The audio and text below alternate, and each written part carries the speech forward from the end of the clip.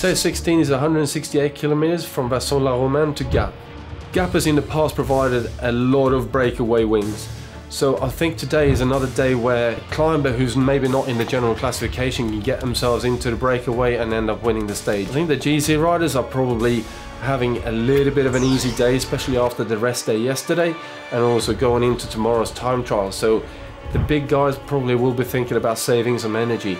But with that in mind, there is a big climb on the final lap around Gap, which could provide a perfect opportunity for someone to maybe gain a bit of time back if you had a bad day on Mont Ventoux the other day.